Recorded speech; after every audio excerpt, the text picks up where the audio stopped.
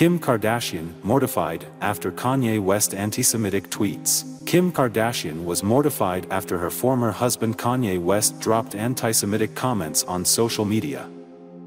The reality TV star reportedly wants to distance herself from the rapper, as much as humanly possible, after all the controversial remarks and stances he's taken.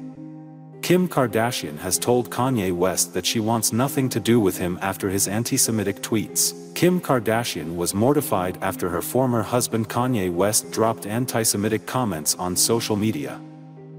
The reality TV star reportedly wants to distance herself from the rapper, as much as humanly possible, after all the controversial remarks and stances he's taken. Kim has told him she wants nothing to do with him when he acts like this, but Kanye doesn't seem to care, an insider spilled to Hollywood Life.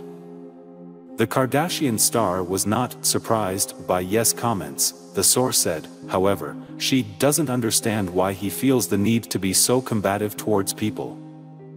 The insider further noted that the real issue with Kim is that she is afraid West's controversial comments would hurt their kids.